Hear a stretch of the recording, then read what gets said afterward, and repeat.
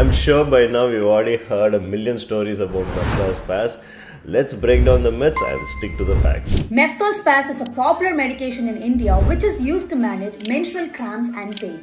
And they are a group of drugs which is classified as NSAIDs. The Indian Pharmacopoeia Commission has placed a safety alert on MEFTAL-SPAS because of its possible link to the DRESS syndrome, which is a severe allergic reaction. It is important to note that this alert is based on a preliminary analysis and not a complete study.